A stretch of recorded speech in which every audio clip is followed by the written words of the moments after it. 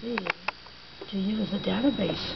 And if you know a title, type in the title, the exact title, eliminate the article, the beginning of the title, and of the.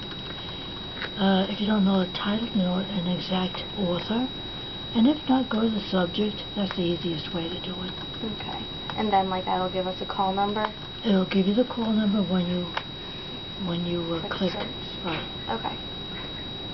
Sounds pretty easy.